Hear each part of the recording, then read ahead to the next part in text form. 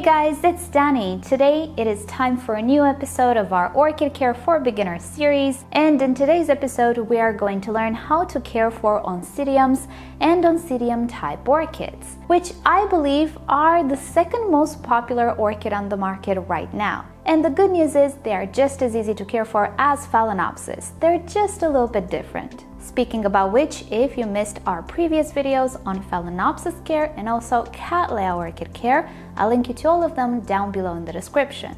Today's episode, along with our entire Orchid Care for Beginners series, is sponsored by Repotting.com, who offers you everything you could possibly need to properly take care of your orchid, from media to fertilizer, pots, and all sorts of accessories. Some of the accessories that I will use in this care series and in today's video are provided by Repotme, so I will link you to their website down below in the description. Feel free to visit them at any time.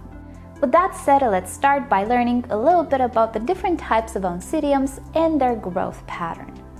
Oncidium orchids are a very diverse group of orchids, and on the market we can find many different types of hybrids, which for the most part are intergeneric.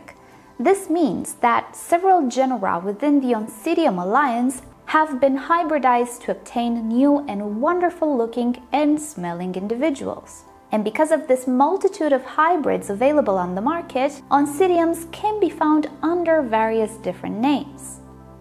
First, we have the so-called proper Oncidium, and the most popular of them all is the Oncidium Cherry Baby, also known as the chocolate orchid, and this is because it absolutely smells like chocolate. It is a must-have for any fragrant flower enthusiast. As we can see, this Oncidium has very tiny flowers produced in large numbers. Due to the shape of the flowers, these orchids are also called dancing ladies. If we can imagine that the lip is a skirt, then we can see why the resemblance. But then come the related genera, such as the Brassias, which are also known as the spider orchids. Even though they are still Oncidium type orchids, they do have a very spidery shape to their flowers, but they do actually take very similar care and culture. The Miltonia has a star-shaped flower, a little less spidery than the Brassia. Nonetheless though, it is very beautiful and again takes pretty much the same care and culture. Then we have the Miltoniopsis, the so-called pansy orchid. Again, it is an Oncidium type orchid, it is related, however it has a genus of its own, and furthermore it takes different care and culture. Another genus is the Odontoglossum, which is characterized by its very symmetrical flower. I like to call it square-shaped. Although it's not square, it certainly has more compact flowers, if you will, than the other genera. Along with these genera, there are others on the market which can vary in size and shape, but they're all related to Oncidiums, they have similar characteristics, and furthermore, they can be crossed together. On the market, we will also find a lot of hybrids. Actually, in flower shops and garden centers, we will most likely find hybrids, not species. At some point, it is so hard to determine the full parentage of an orchid that, especially here in Europe, we just decided to call all of these complex hybrids Cambria. But that's what the name stands for, a very complex hybrid, which can vary in shape, color, fragrance. Nonetheless, all of these orchids are related, and to some degree, they're all very similar. However, culture can vary a little bit, and that can make them slightly scary for orchid beginners, but I'm here to make everything a lot easier for you guys. So now that we know a little bit more about this complex but wonderful world of Oncidiums, let's talk about how they grow, how they look like, their structures, how they bloom, and so on before we move on to culture.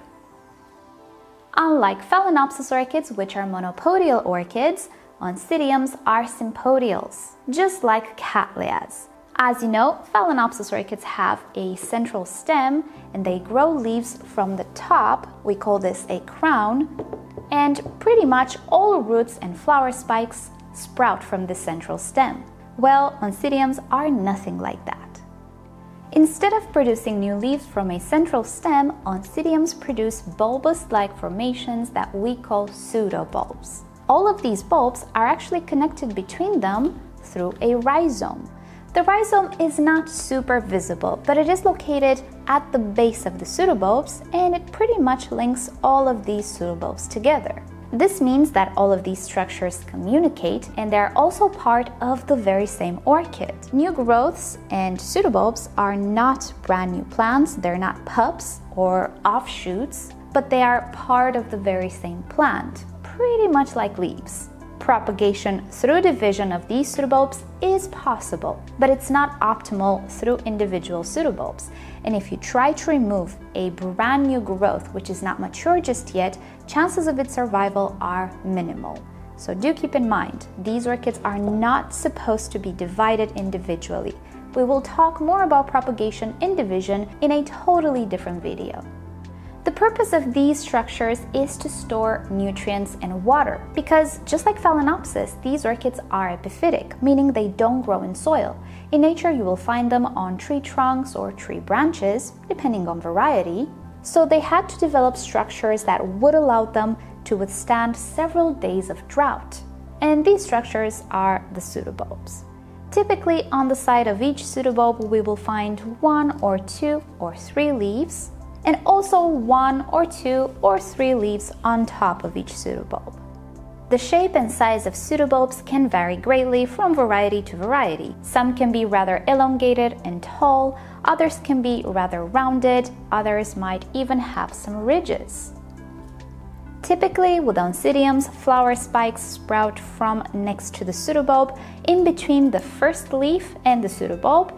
In some cases in which varieties have multiple leaves, you can have flower spikes sprouting from the second leaf as well. And in extremely rare occasions, you can have flower spikes sprouting from the very top of the pseudobulb. This is an anomaly, it doesn't typically happen. Most flower spikes will come from between the first leaf and the pseudobulb. Oncidiums can produce 1 or 2 or even 3, depending on the variety, flower spikes at the same time. And as a personal note, I did notice that spikes are more prone to arise from in between the largest leaf and the pseudobulb. Typically, next to a pseudobulb, Oncidiums will have a larger leaf and a smaller leaf.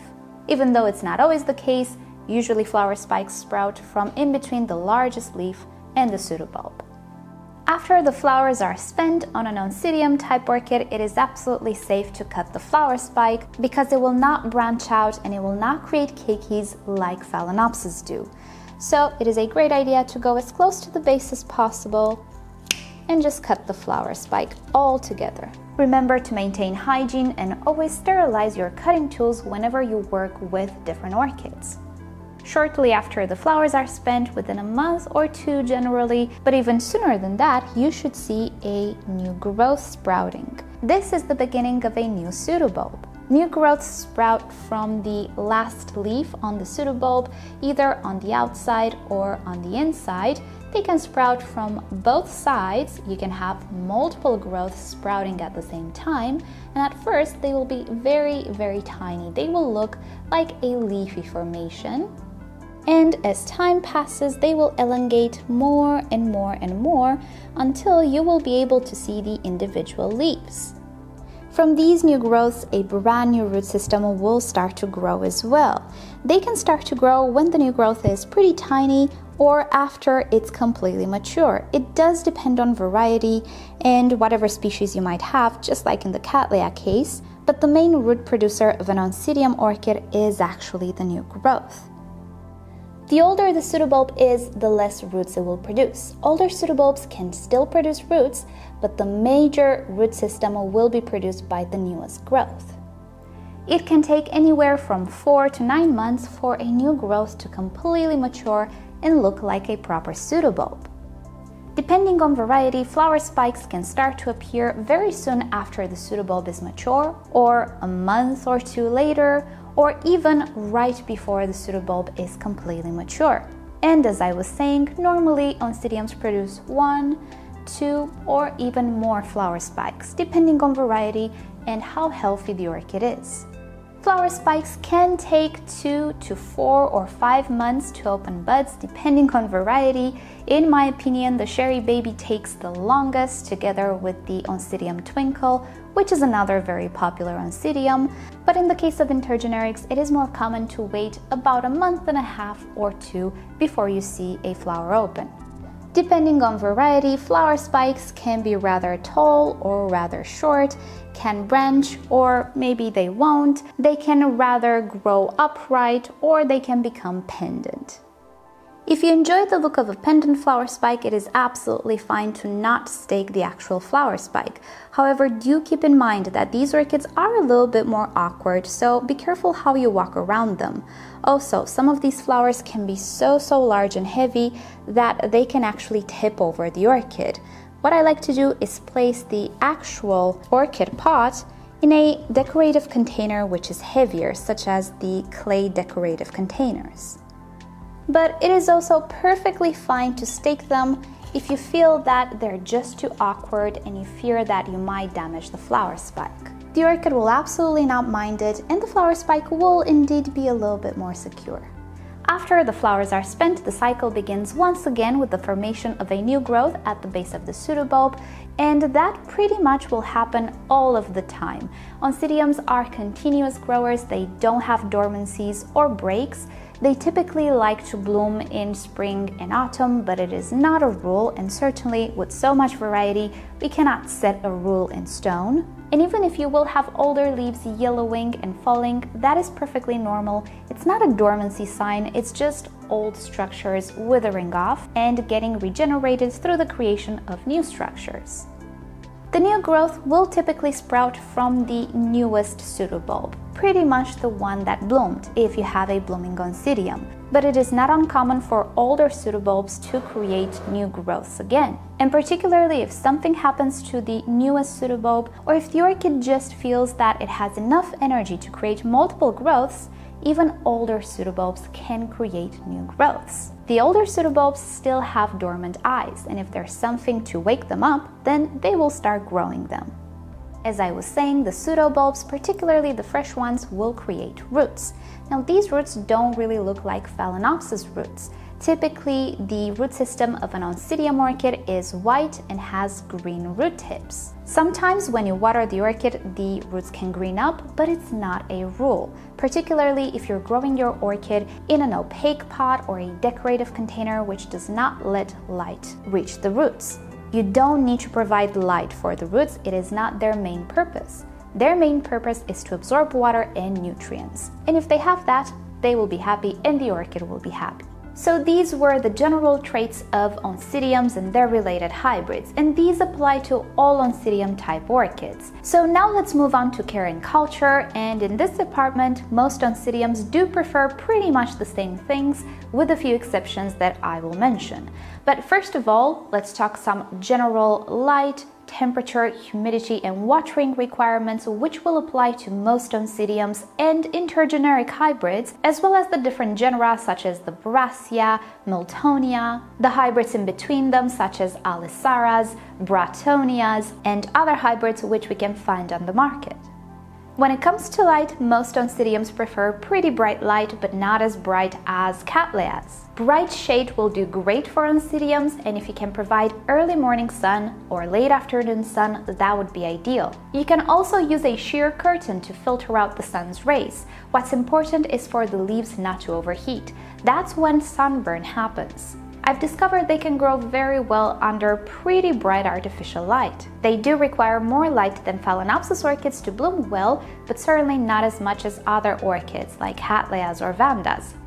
Temperature-wise, they're not very fussy, and they are actually pretty close to Phalaenopsis in requirements. Whatever you have in your home and you're comfortable with, they will be comfortable as well. They can withstand a bit of extremes like a little bit of heat and a little bit of cold temperatures, but they're not going to be very happy about it for the main part. If you keep things intermediate to warm, they should be very happy, and try your best not to keep them in freezing conditions or extreme heat for way too long. In terms of humidity, most of these orchids are not super fussy about it. Higher humidity will help a little bit any orchid because it limits water loss through transpiration, but typically if you maintain your Oncidium orchid properly hydrated, humidity in your home shouldn't be such a big of a problem. Speaking about watering, this is one of the more important cultural aspects for Oncidiums.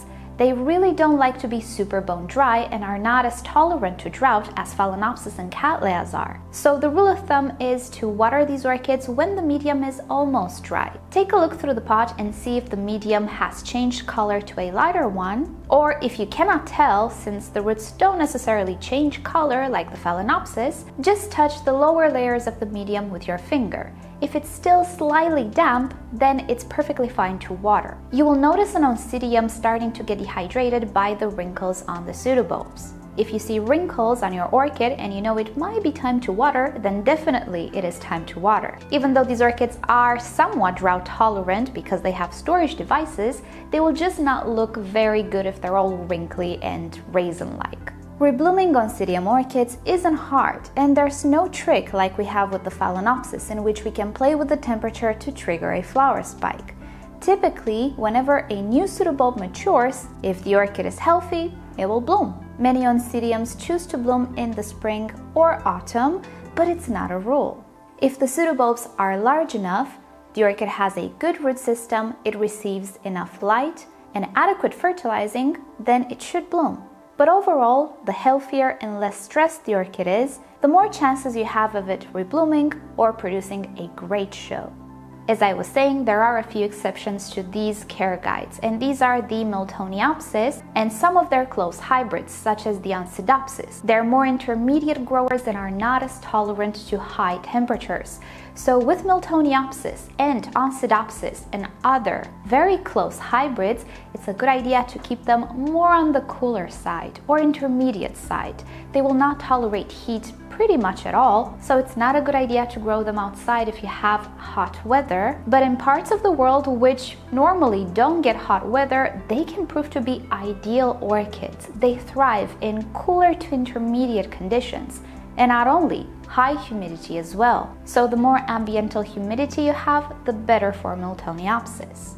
The pansy orchids, as well as the Nelliailer, can prove to be slightly difficult depending on your environment. Even I have slight issues with them if they're not very healthy when I purchase them.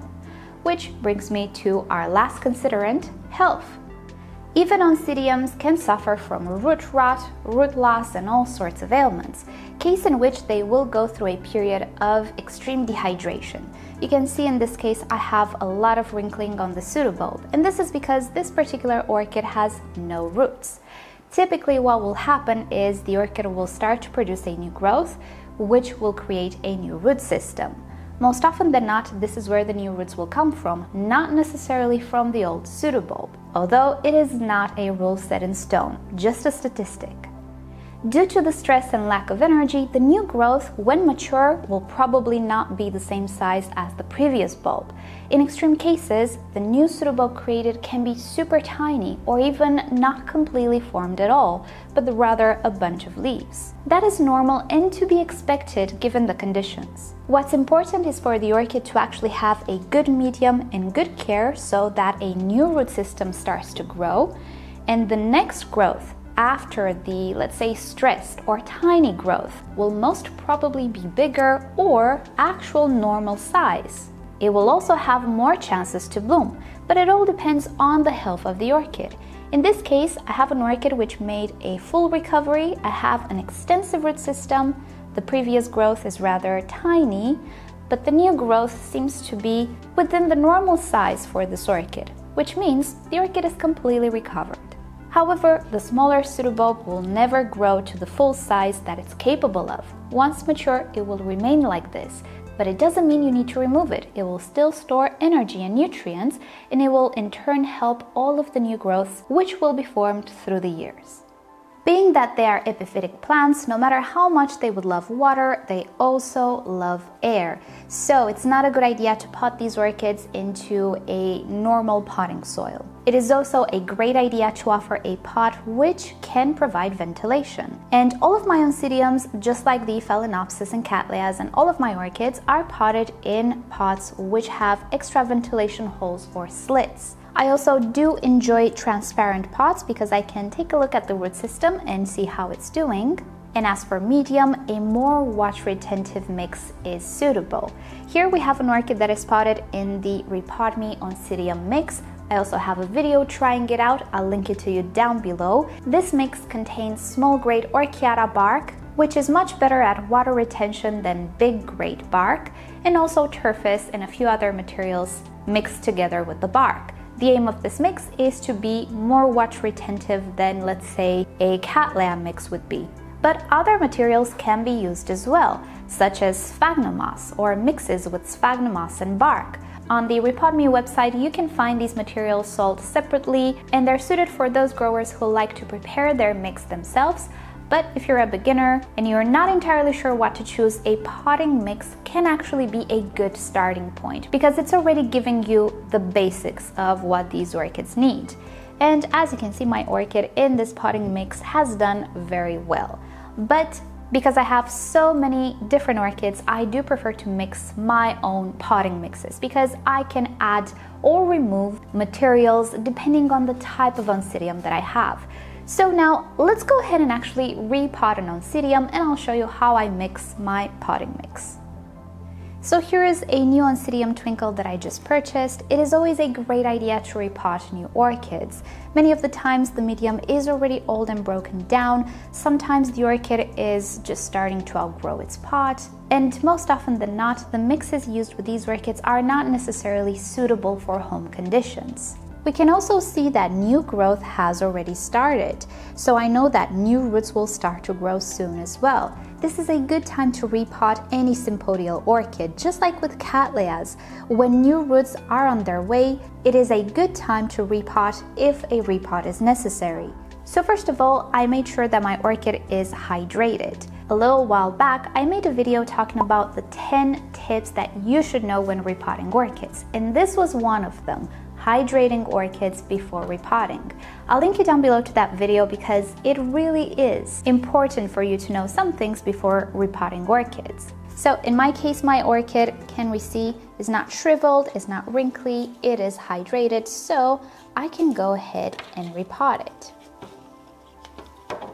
And in this case, the pot was very, very easy to remove because as we can see, the orchid is actually potted in a mesh pot and then in a normal pot. It's not typical, it depends on the nursery and where you purchased the orchid from, but we do need to remove this mesh pot as well to have access to the roots inside. And with mesh pots, it's always hard to not damage any root. And we can see I did manage to damage a few roots, but it's okay, the orchid seems to have a lot of roots. So now I'm going to remove this medium. So I did remove as much medium as I could, but this will be a lot easier if I go at the sink and just run some water through the roots, because this medium is actually more fine than I thought it would be. So there are no pieces for me to remove. A jet of water will do a better job. I will come back when I'm done. So here we are, the medium has been removed from the roots, but we can see a lot of dead roots. The way to know if a root is not good anymore is to pull gently on it. If the root comes off and leaves behind a string, then that root is not alive anymore. But if we look at my orchid, we can see that in the front I do have good root tips. So roots are starting to grow in this area. But most of the roots on my orchid are not alive anymore, so I will cut most of them off. And as a little tip that I also mentioned in my repotting tips video, typically you will find most dead roots on the oldest side of the orchid. So this is where I will go ahead and cut all of these roots which are just not alive anymore. With Oncidiums, you can have such extensive roots that checking each and every one individually might just not be possible. If you have an orchid which doesn't have an extensive root system, you can actually check each one individually. But if you have something like this, you can go ahead and just remove the roots in bulk and start from the oldest side of the orchid and just check to see what you're cutting. If the roots you're cutting do not look alive anymore, then chances are they're not alive. Now that I have the bulk of dead roots removed, I can start to become a little bit more picky because I don't have a lot of roots and I can check them individually. I know these roots are good, so I'm gonna stay away from them, but these roots are not good anymore, so I can cut all of these off. And also here in the back I have some good roots. This one is not good anymore, so I can start to remove them individually because now everything is a lot easier to see. Now, it's okay if you leave a few dead roots on the orchid. The idea is not to leave a whole lot of them because they will just spoil the new medium and you'll have to repot the orchid yet again, stress it out, damage the root system yet again. So do as good of a job as you can initially. If you have the time and availability to really inspect all of these roots, go ahead and do that. But if you don't, leaving a few roots on is okay. Just don't leave way too many of them. One thing my orchid has is a withered pseudobulb, and it's right here in the middle of the pseudobulbs. So I have to remove it, but I don't need to actually cut the rhizome. The rhizome can be perfectly fine and intact. So what I will do is go at the base and see if I can either twist it, which I can't because I'm damaging the other pseudobulbs, or just rip it out with your nail. There it is. And this is perfectly fine now. The rhizome is okay. This is the only thing we needed to remove, and of course a few of these dried leaf remains. If we can remove them safely, we should. Here I do have another pseudobulb which is cut, but it looks to be okay for now. If in the future it's gonna go bad, I will just remove this one separately as well. But just be careful that you don't damage the new growths. These are very important. If you cannot remove one of these sheaths because you're damaging the growth, let it be. Alright, so my orchid looks pretty clean. I will clean up my tray and come back with the hydrogen peroxide bath. One thing I like to do with new orchids is use hydrogen peroxide 3% on their root system. This is the same substance you can find in pharmacies, and you can use it straight from the bottle if it is the 3% concentration. This will make sure that I eliminate snails and snail eggs, and I do talk about it in my 10 tips for repotting video, so you'll learn more about it there. Now I'm just going to spray the root system thoroughly. In my region, bush snails are really common with Oncidium orchids. I'll also spray in between the pseudobulbs, but there is no need to spray the entire orchid. Just the root system, the base of the pseudobulbs, and rhizome. The pot that I will use is a 4-inch slotted pot from Repotting in transparent. I do have a whole video presenting these pots. If you're interested, you can check it down below. And what I want is for the pot to be able to fit the root system, which in my case we can see it can fit it, but also leave a bit of space here for about 2 years worth of growth. So if we can imagine that in 2 years this orchid can produce about 3 or 4 pseudobulbs, you can see that we do have quite a lot of space here. The medium that I will use is a combination between sphagnum moss and bark chips. My environment is rather warm, so the addition of sphagnum moss greatly helps me with my Oncidiums. It makes sure that even if I don't have time in particular days to water, the medium will not become super bone dry way too fast. So with that said, let's start potting. I like to mix my mix directly into the pot because I can better control the quantity of my materials. When arranging Oncidium orchids, it's a great idea to put the oldest side of the orchid next to the edge, so that we leave more space in the pot for the new growth. At the back of the orchid, it is highly unlikely that we will get new growths, but here is where most of the new growths will appear. So I will continue to add medium. And here we are, my orchid is potted.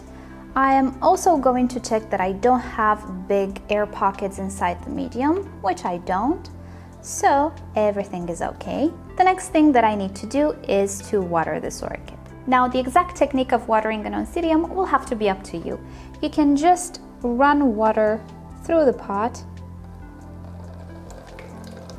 For about 10 seconds or so, let it drain and then put the orchid back in its place. But you can also soak the orchid in a separate container. This is especially useful if your environment is rather dry or warm, because it makes sure that all of the medium is completely soaked. You can let the orchid be for about 5 minutes or so, then drain all of the water, remove the excess, and put the orchid back in its place. You can keep the orchid in a decorative container or in a dish. Even though Oncidium orchids don't have crowns, they do have new growths, and they can be susceptible to rot. So when you water, make sure that you don't leave water standing in the new growths. If you get water inside these developing pseudobulbs, you can remove it by using a paper napkin and let it soak up all of the water. New growth rot is not always going to happen, but sometimes it could be that in our homes it might just be a little bit more humid, or ventilation might not be adequate, and accumulation of water which doesn't evaporate can lead to rotting. I will have to rewater it when all of this medium is almost dry. Through a transparent pot, we can see this because the medium will change color, but if you're unsure, you can always just put a finger inside and check to see if it's still a little bit moist. So that is about it on Oncidiums for today. You have more information down below in the description. You also have links to Repot Me and to the products that you saw me use in this video. And I will also share with you down below my videos on sick orchids and sick Oncidiums. I have a video in which I repot 10 new and kind of sickly Oncidiums. So you can see more techniques and more cases in that video below, but I hope that this video shed quite a bit of light on Oncidiums, the different types of Oncidiums. I tried to cover as much information as I possibly can, but if I think about it, I can spend an entire day talking about Oncidiums. They are just so varied and wonderful. And before we end, I would like to thank Repot Me once again for sponsoring this video and this entire series. And with that said, you know the drill. Like or dislike this video below, subscribe to my channel for regular orchid videos, tutorials, experiments, and all sorts of orchid related subjects. Follow me on Instagram and Facebook, and visit my second channel for other types of videos. And with that said, I'll see you next time. Bye!